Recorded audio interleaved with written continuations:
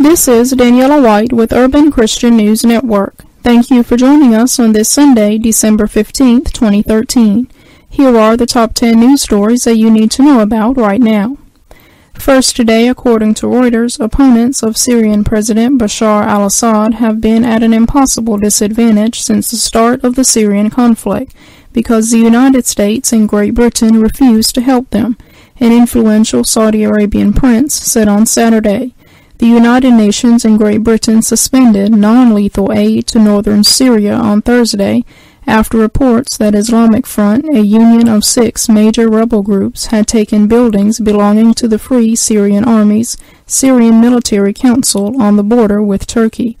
Former Saudi intelligence chief Prince Turki bin Faisal criticized the decision, saying the two countries had left the moderate FSA to fend for itself. Saudi Arabia and Qatar are the main backers of the main opposition Syrian National Coalition and the FSA, which they have aided with weapons, training, money, and military intelligence in the fight against Assad's government. Assad is backed by Iran, which struck a preliminary deal on with world leaders in November to limit sanctions relief for more international oversight of its nuclear program. Western countries have held back from giving heavy weapons such as anti-tank and missile launchers for fear that they could fall into the wrong hands. Second today, according to Reuters, U.S. Secretary of State John Kerry described North Korea's Kim Jong-un as reckless and insecure after the execution of the leader's powerful uncle, and said that Kim's actions underscored a need for a unified stand against Pyongyang's nuclear program.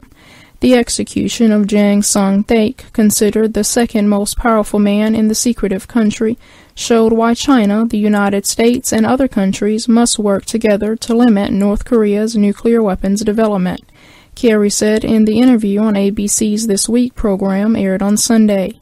North Korean state media on Friday reported the execution of Jang. North Korea said earlier it had stripped Jang of its power and positions and accused him of criminal acts including mismanagement of the state financial system, womanizing, and alcohol abuse. North Korean politics are virtually impenetrable from outside, and Jang also could have been purged over a falling out with Kim or other personal reasons. Kerry said of Kim, it tells us a lot about, first of all, how ruthless and reckless he is, and it also tells us a lot about how insecure he is to a certain degree. The insights that we have tell us that he is spontaneous, erratic, still worried about his place in the power structure, and maneuvering to eliminate any potential kind of adversary or competitor, and does so, obviously, ruthlessly. The top U.S. diplomat, in some of the most detailed remarks of a U.S. official since the news on Friday, said the execution was not the first under Kim's rule, and pointed to the urgency of addressing the North Korean nuclear state. Third today, according to the Orlando Sentinel, thousands of the faithful gathered to sing, cry, and laugh, but most of all to remember a man, not for how his life ended, but his impact on others while he lived. On Saturday, thousands of supporters gathered for a special service to remember megachurch founder Isaac Hunter for his magnetic way of connecting with people and his gift of delivering powerful spiritual messages. Churchgoers from his former congregation at Summit Church in Orlando and those from his father's sprawling Northland, a church distributed, gathered in Northland Sanctuary in Longwood to remember his legacy. The popular but troubled leader died from a self-inflicted gunshot wound on Tuesday. On Saturday, mourners sang contemporary hymns and heard moving tributes about Hunter from those who knew him well. Hunter is survived by his wife Rhonda and their 3 young children. Fourth today, according to Capital FM All Africa News, the death toll from Saturday's Matutu explosion in Pangani rose to 6 after 2 of the blast casualties succumbed to injuries in the hospital. Nairobi Police Chief Benson Kibu told Capital FM News that 30 others remain admitted, both at the referral hospital and at the Guru Nanak Hospital. Kibu said, "We have lost 2 of the victims in the hospital where about 30 others are still admitted. We now have 6 people dead out of that incident." He said detectives were interrogating a suspect picked up from the scene soon after the incident, although he could not immediately link him directly to the blast. The bus was headed to town from Eastland when the explosion went off about 5:45 p.m., causing an accident pileup of 6 vehicles which rammed on one another after the explosion went off. An emergency official who helped take victims out of the bus after the blast said 10 of them were in critical condition when they were pulled out. Fifth today, according to the Associated Press, an Egyptian criminal court convicted 3 Christians on Saturday of killing a Muslim man. A judicial official and the state news agency said in a dispute that left 9 people dead in some of the year's worst sectarian violence. 6 Christians died in the clashes which took place in a small town just outside Cairo in April, but no one was arrested or convicted for their killings, according to lawyers. In its ruling, the criminal court of Qalubia province sentenced 1 Christian man, Hani Farouk Awad, to life imprisonment and 2 others to 15 years for the killing of a Muslim resident of Kossus, where the violence took place. 9 Muslims were sentenced to up to 5 years for vandalizing Christian properties, while 32 were acquitted. He was speaking on condition of anonymity because he was not authorized to speak to reporters. Egypt's Christians, who make up about 10% of the country's population, have long complained of discrimination and sectarian strife, usually fueled by hate speech from religious extremists, attempts to build new houses of worship, or interfaith love affairs.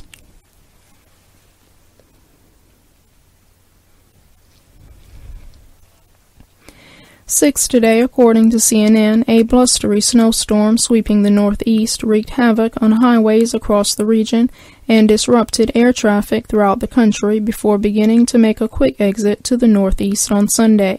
The storm is expected to spare major metropolitan areas like Boston and New York on Sunday, but some areas in Maine and along the U.S.-Canada border could see as much as 14 inches of snow, according to the National Weather Service.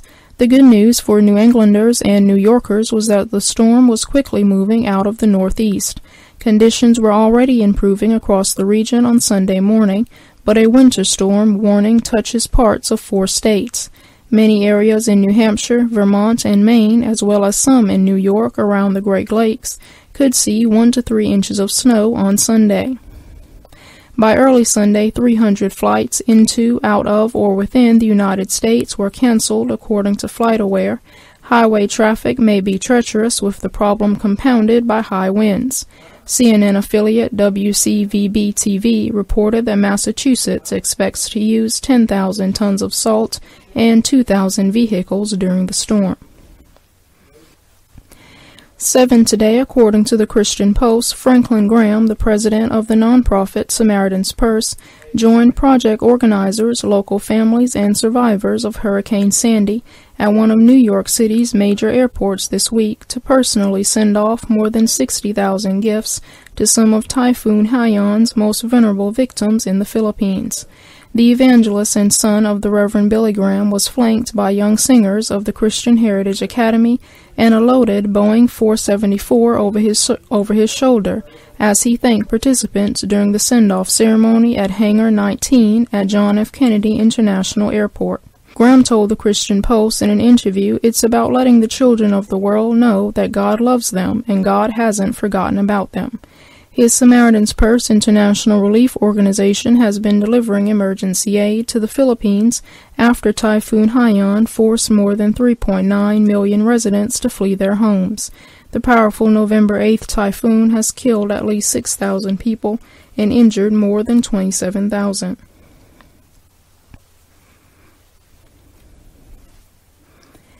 The organization's annual Operation Christmas Child Outreach will be delivering shoeboxes stuffed with goodies and essentials to thousands of Filipino children to let them know that Christians on the other side of the world are praying for them and contributing to their needs.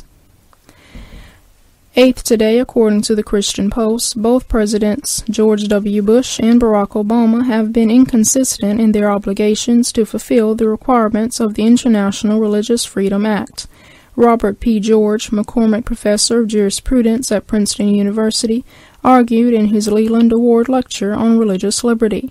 The Southern Baptist Convention's Ethics and Religious Liberty Commission presented George the award on Friday for his advocacy for religious liberty.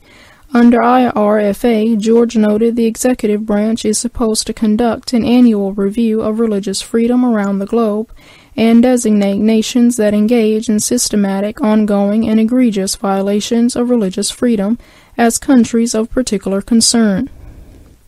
Once they receive that designation, sanctions can be placed upon them for religious freedom violations. George is now chair of the United States Commission on International Religious Freedom, which was created by IRFA to make policy recommendations to Congress, the Secretary of State, and the President.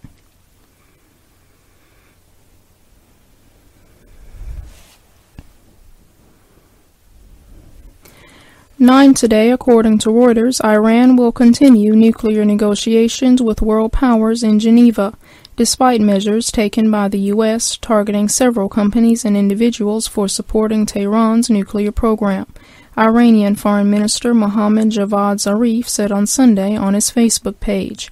The United States on Thursday blacklisted 19 additional companies and people under sanctions aimed at preventing Iran from obtaining the capability to make nuclear weapons.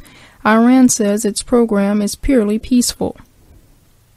Zarif said, the Americans have taken improper measures in the last few days, and we have given the appropriate response to them after considering all aspects of the issue. He added that the response will be a proper, calculated, purposeful, and smart. Iranian negotiators halted nuclear talks in Vienna on Thursday to return to Tehran for consultations after Washington's new measures.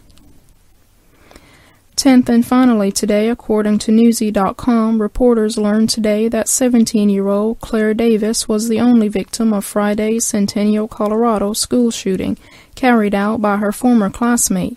Davis, a senior at Arapahoe High School, was sitting by the door with a friend when the shooter, 18-year-old Carl Pearson, entered the school with a shotgun and fired.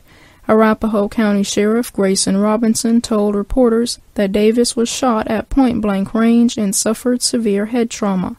Although Davis was upgraded from serious to critical condition after surgery at a local hospital, her father told KMGH that she is not doing very well.